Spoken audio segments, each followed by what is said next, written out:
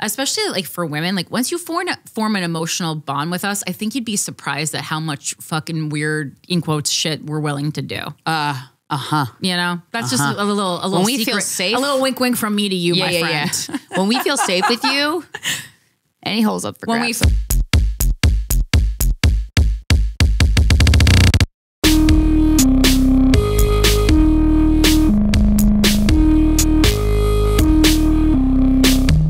What up, fuckers? How you doing? Where you been? Wear a condom. Welcome to another episode of Guys We Fcked. It's the Anti-Slut Shaming Podcast. I'm Corinne Fisher. I'm Krystyna Hutchinson. Welcome to the show. Make sure. Have so many shows. Yes. If you're in New York City, February 1st, which is a Thursday, Corinne and I are doing Guys We Fcked live at the MasterCard Midnight Theater, the first one of 2024. It's going to be a hoot. If you've been to any of these shows or you've watched the live stream, you know we ain't lying. Okay. It's so fun. And then in Los Angeles, February 14th, yes, it's Valentine's Day. Yes, it's, you know what, you're in luck.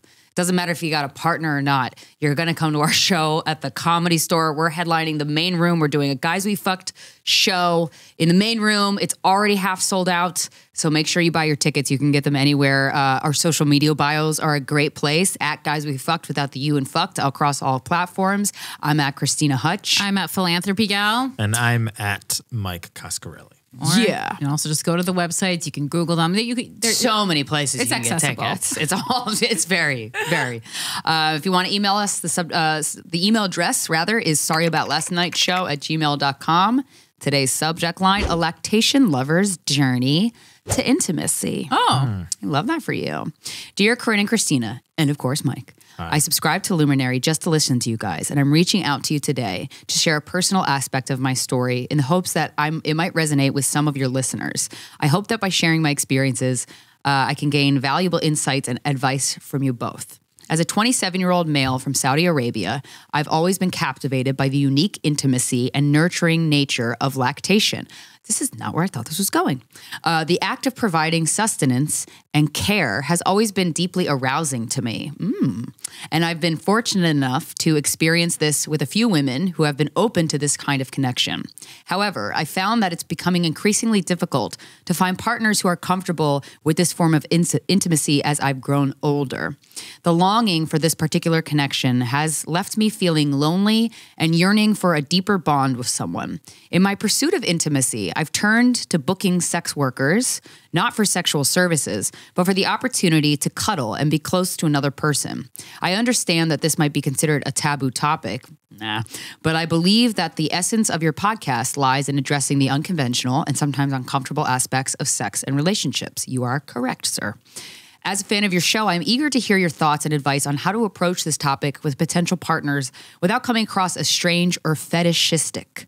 I found that the subject can be challenging to bring up, and I worry about the impact it may have on my chances of forming a serious relationship. Furthermore, I'm interested in hearing your perspectives on the ethics of booking sex workers for companionship, as I believe it's a complex and controversial issue that warrants open discussion. No, I think it's completely normal to book a sex worker just to hug you. 100%. It makes total sense to me. Yeah, it's your honestly, personal choice. And that sex worker will probably be amped. Yeah, my concern would just be making sure that you can set up a boundary for yourself where you don't then accidentally fall in love with a sex worker who is literally just doing their job and does not feel the same way about you. I think it's I think that's the only danger there. But as long as you're clear on the boundaries that exist within the reality that you're both living in, then I think it's totally fine. Yeah. That's why sex workers, I think to me, that's the primary reason why sex workers should exist and it should be legal. Yeah. Because of companionship. Yes. Intimacy, emotional intimacy and physical intimacy is so valuable for a person's mental and physical health. I'm going to go out there and say it. Absolutely. This journey has led me to question whether I am emotionally prepared for a committed relationship or if I should seek therapy, to address this need in a healthier way. I appreciate your honesty and openness in discussing various topics, and I would love to hear your perspective on my situation. I want to express my gratitude for your work in fostering a space for open and genuine conversations about sex and sexuality.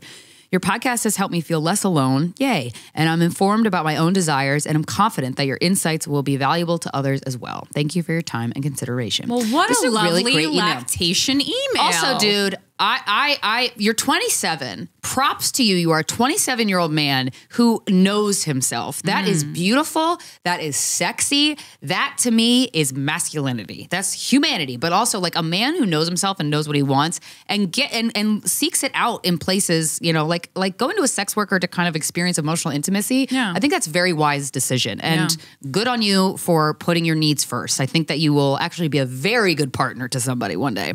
Here. And also in expressing your like the lactation thing, I think if you should definitely talk about it with potential partners, because if it makes them run away, then maybe that's not your potential partner.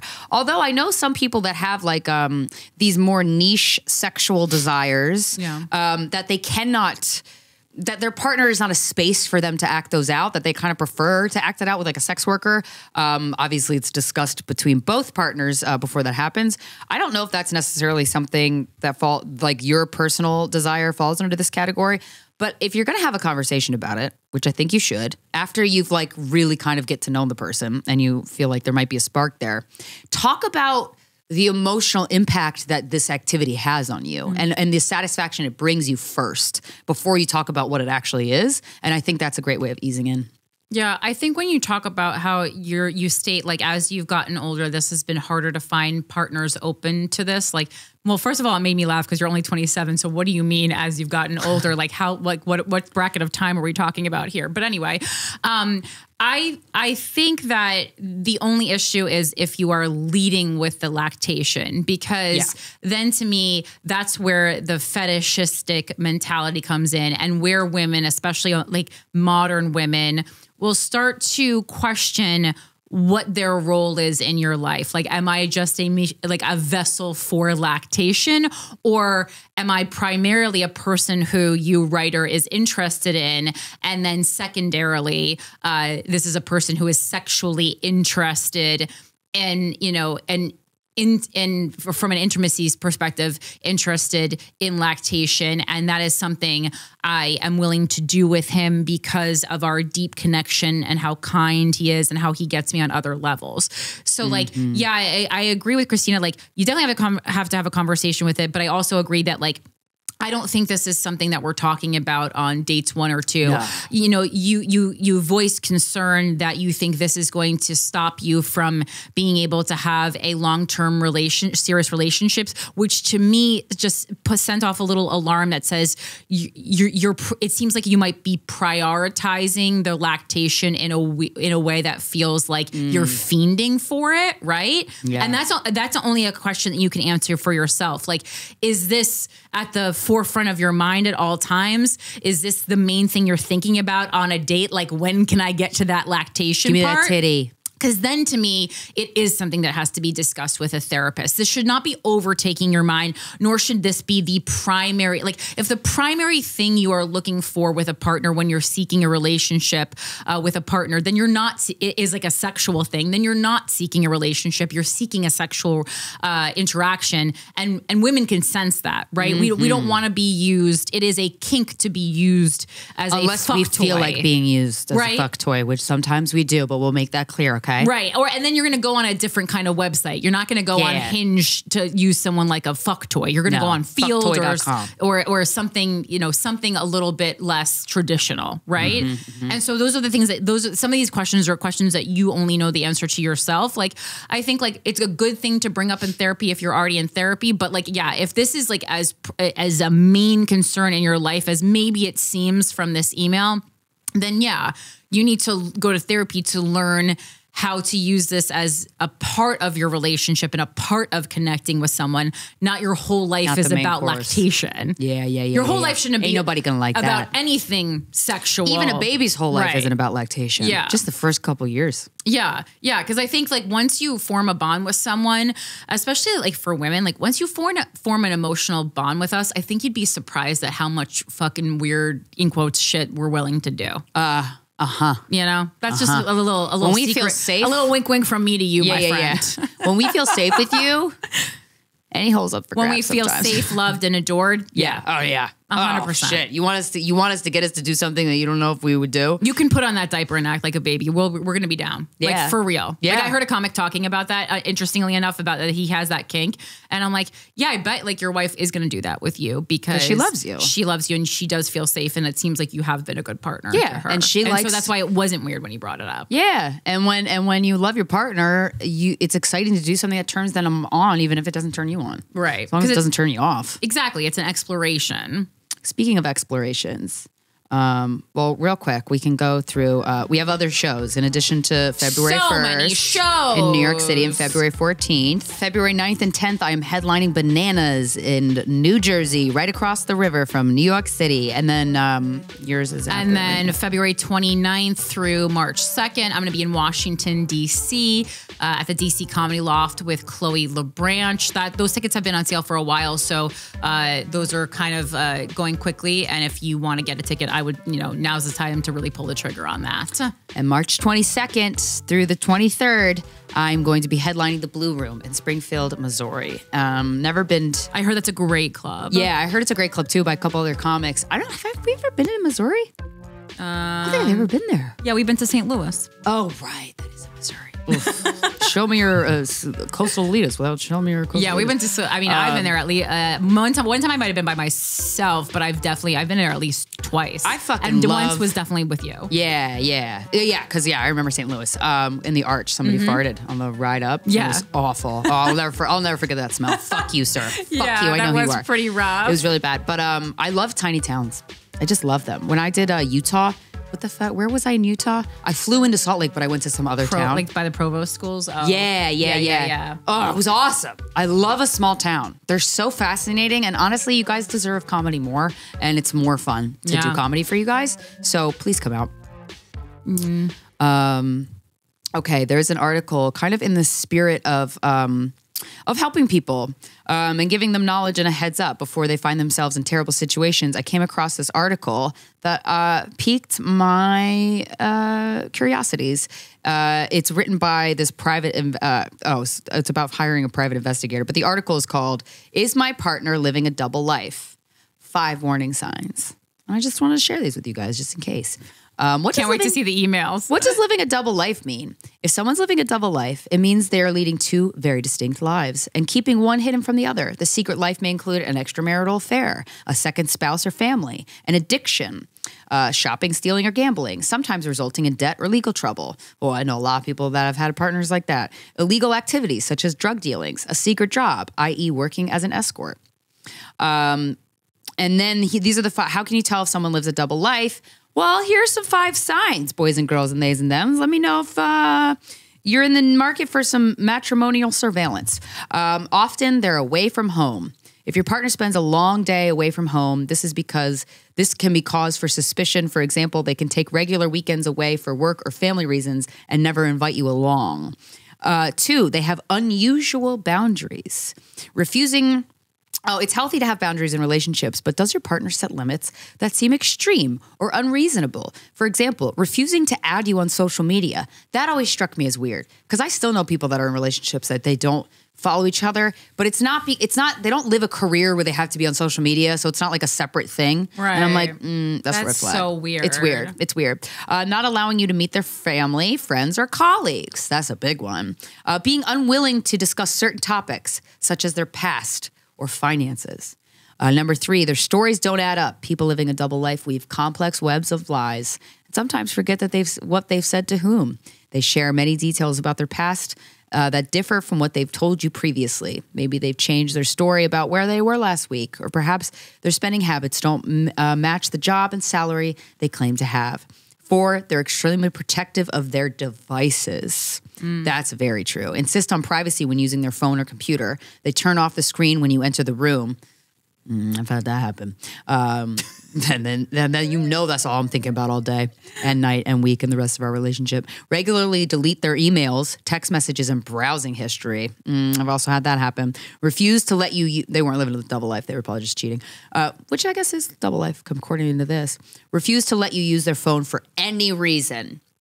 I always use that as a test when I start dating somebody. I'm like, hey, can I see your phone to put on this song real quick? Just to see if they, I'm not going to look, but just to see if they freak out. Well, that's weird. I like fucking hate when people use my phone, but I'm not hiding anything. I just hate it.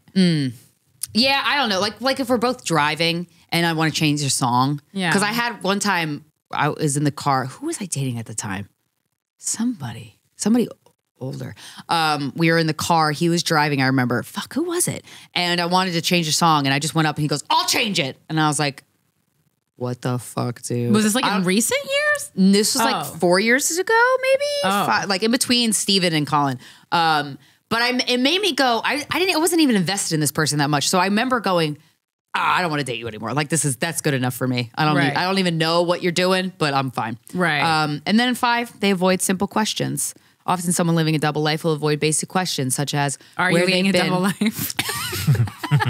What kind of allergies? Is it hot in here? Such as where they've been or what they've been doing, which, use all of these points with a grain of salt because there's certain situations I'd be like, don't fucking ask me where I was. And I was not leading a double life. Right. They may give you vague answers, change the subject, or may make you feel guilty for asking. That's the one that I agree with. If they make you feel guilty for asking, I don't know. Unless you're truly, unless you're possessive. Just a fucking nagging bitch. Yeah. Don't be a nagging cunt. Don't be a fucking And nagging that's any gender. bitch. Any gender could be a nagging bitch. Absolutely. Guys, we fucked. Guys, we fucked. Don't be a nagging bitch. All right. And that brings us to another article that we wanted to share on the show today. This has to do with our guest. Our guest wrote a book about being single at heart, and we're going to get into that in a second. But in her book, which is right here, Being single at heart. she references this Washington Post article that says called "Normal Marital Hatred is Real. Here's what to do about it." That came out in September of 2022 by Tara Parker Pope. And so I was like, I bet I can pull up this article today and share it with you guys, because the author of Single at Heart was just pointing out how strange she thought it was to write an article about marriage in which one of the tips was that it's okay to hate your spouse. So she said, I thought that was a little weird. Yes, that is fucking weird. So anyway, it says normal marital hatred is real. Here's what to do about it. No relationship is perfect. Try to start thinking of yours as an ecosystem that you share with someone else. Or don't get married. Yeah. Do you know what normal marital hatred is? If you've been married or in a long-term relationship, then you probably do. No. You didn't experience this with Steven? At the end, that's why I dumped him. Yeah. I was like, wait, I hate you. Yeah. So we broke up. Yeah.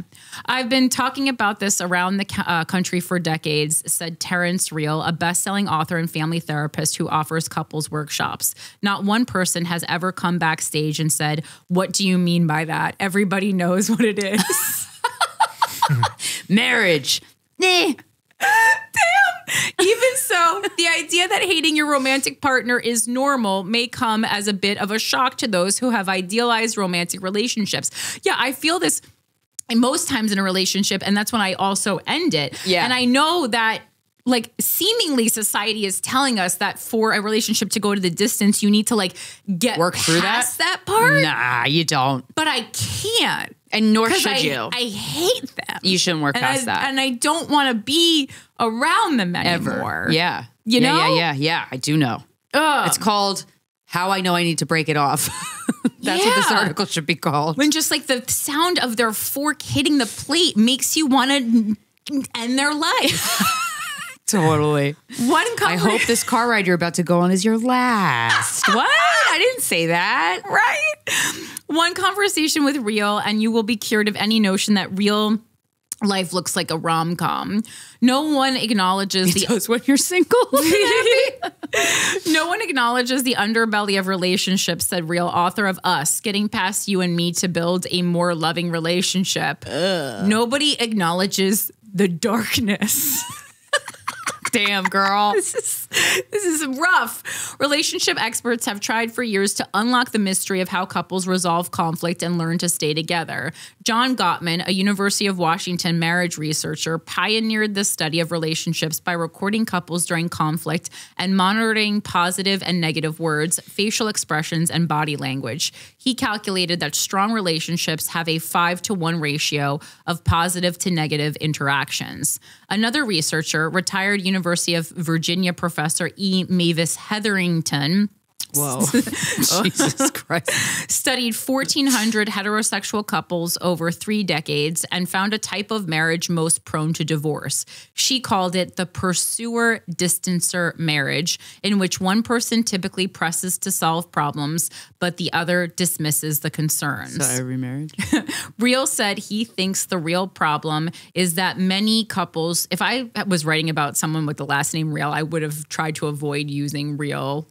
Correct. It's very confusing. More often, just, hey, who am I? But just pointing that out there.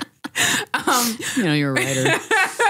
Like, you could have easily said Real. Authentic. Said he thinks the main problem is, the underlying problem is, anyway, whatever. Is that many couples turn conflict into a power struggle and nobody wins. In normal circumstances, if you're unhappy with me, that is not the time for me to talk to you about how unhappy I am with you, he said. Everybody gets that wrong. Including me. Whoopsies. It's so hard not now that to. you bring that up. It's so hard not to. It's really hard. Because when someone brings up something wrong with you, you go, I've been sitting on this shit for years. I've just been sitting here tolerating your behavior. I didn't know that I could simply present it to you as a laundry list the moment I felt a tinge of unhappiness. Oh, love. Anyway, so here's what you should know about normal marital hatred and what you can do about it. In bold, it's okay to hate your partner. No, it's not. There are going to be moments when you look at your partner and at that moment, there is a part of you that just hates their guts, Real said. You're trapped with this horrible human being. How did you wind up here? Fuck? What I want to say is welcome to marriage. Welcome to long-term relationships. Where was this published? The Washington Post. Stop. Yeah. But don't despair, he said. The question is, now what? Divorce. How do I deal with it? Just get divorced, dude. Then in bold again, stop idealizing relationships. And get divorced. Real notes that we wrongly celebrate an idealized version of commitment, like that cute couple we see at a party who seem to have a perfect relationship. Never seen that. Where is that even They're either from? toxically all over each other or they're talking to other people. What is this, a party you saw on TV? Like what? Yeah. I've never been to a real party where I saw this. Just once at a cocktail party, I wish someone would say, there's Harry and Shirley. For the first 20 years, they fought like cats and dogs. He actually left her for a year and took up with another woman. Well, I mean, at comics parties, this happens all the time. Yeah, this is reality. Then they managed to work on it and settle down, and now they're pretty okay. Aren't they adorable? That sounds like the worst description, and if I knew all the backstory for Harry and Shirley, I would never respect a word out of either of those fucking losers' mouths. I would go, oh, wow, they both love getting abused. Yeah. And now in bold, it says normal marriages are long-term partnerships or long-term partnerships are not happy all the time. Well, I mean that, of course. Yeah. After 4 decades of counseling couples, Real has seen that all relationships follow a consistent cycle: harmony and closeness, disruption and repair, and a return to closeness. This pattern of closeness, disruption, and returning to closeness can play out at the micro level 20 times in the course of one dinner conversation. Oh, God. That sounds exhausting. Oh, my God. It can also play out over the macro level over decades, he said. Your low self-esteem. Yeah, this is for people with low self-esteem. this is for people who They're trying to fill the hole in their heart with another person. I mean, That's why they hate their spouse. like just seemingly these people can't think outside the box. Yeah. Your relationships is an ecosystem. Real said traditional therapy, which can teach us to assert ourselves, set the record straight, set boundaries, and push back, can actually add to this dysfunction of marriages. Setting boundaries? Yeah, because then you're going to be distant from me, Krystyna, and I love you. Come close so I can hit you. He knows people don't always like to hear it, but it's healthier to start thinking of your relationship as an ecosystem where any disruption hurts you just as much or worse than it affects your partner. Worse? That's codependent. I mean, That's codependent. I understand this, like, for instance, like, if someone like, because I date a lot of people in the public eye. So like if someone is hurting my partner in the public eye, like, I'll say, even if I agree with the trolls, I will always have my partner's back. But, and many times I do feel like maybe watching someone get hurt in that way can hurt me more than perhaps it even hurts them. Yeah. I understand that, like in the protectiveness, but not like, like if they lose their job, I mean, that's on you, boo. That's probably going to hurt them. Yeah, 100%. Because I'm Especially working. you, yeah. I mean, I don't know. I got that paper. To that I would say, I mean, were you acting at work the way you act at home? Because then put maybe more of your all into it, Or did you get laid off? Yeah, it's all circumstantial. Yeah. Stop thinking like two individuals and start thinking ecologically. See, this is where you always lose me with relationships, society. Your relationship is your biosphere. You're not above it. You're in it. You breathe it. Oh my God, that sounds terrible. I've actually lost oxygen. I need the mask to drop. It's so important for you. If you guys have different opinions, it's so important to express them. And then you can figure out like, which one, like, do we compromise or do we not? Like, it's right. Wow. And we get into this in the interview with our guest today, but this biosphere that we're talking about, like, we were talking about the concept of unmarried and childless women being so often called selfish by society. But to me, if you are describing your home life as a biosphere, what is more fucking selfish than that? Your family is your biosphere. I mean, that is like you're existing completely on your own, and like the rest of society doesn't matter because you found your tribe. Oh, right. I see what you're saying. Once you realize that it's in your self-interest to help your partner feel better, it's easier to de-escalate conflict. I mean, that's what I'm always doing. I go, I guess I got to make sure he feels good so my day isn't ruined. Well, every woman's been there. Every heterosexual woman's been there. We all know what this is like. Save the constructive conversation for later. It's my old last relationship. When you're both open to listening instead of in the middle of a fight. People already don't like him. I gotta make sure he's less cranky. Yep. Oh my God. This is not the time to say, well, let me tell you about all my issues with you. Everybody gets that wrong, Real said. Put objective reality aside. Totally. Seems like we're putting all reality aside. This article. If you want to get married, put all reality aside. Okay. Yeah. Enter into your partner's subjective experience with compassion and curiosity. Yeah. Say, I'm sorry you feel that. Is there anything I could say or do that would help you feel better? So now I got to tell you how to make me feel better? That's so annoying. I just want you to do something that's helpful. Boy. I would hate if my partner asked me that. Yeah. Real said it can be a tough pill to swallow, especially when you think your partner is in the wrong. But helping your partner get to an emotionally better place is the best way to protect the ecosystem. See, I disagree with this. That's happy wife, happy life shit. Yeah, I disagree with this on a fundamental level because I've had so many partners who are in a bad mood because they are fucking in another realm and not in the cool spiritual way, in a way where they think they are much like more talented than they are. Right, their version of reality. Or that they are a much harder worker than they are. And listen, I'm not saying my approach where I tell them, where I ask them questions like, what makes you think you deserve that with the amount of work you've done is a good way? Yeah, you might want to be a little more gentle. I don't think that was good, but I certainly don't think like contributing to their fantastical view of themselves and the world in which they're not really participating is helpful. Like, that's called enabling them towards less reality. Yeah. And I feel like that's like how so many people see that as a good wife, one who just like cosplays the world that you have created for yourself where you're really talented. Oh God, that sounds terrible. Like, or you're fucking killing it, or you've put in, 20 years of work towards stand-up comedy or whatever you're pursuing is. Yeah. And when you haven't, which is also a slap in the face to me, totally. who is in the same industry.